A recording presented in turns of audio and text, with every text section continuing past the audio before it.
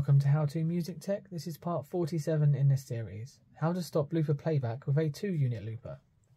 Once you've added a 2-unit looper to your chain, which you can see in video number 42, once you've recorded a loop and are in playback, you press the foot switch for the second unit.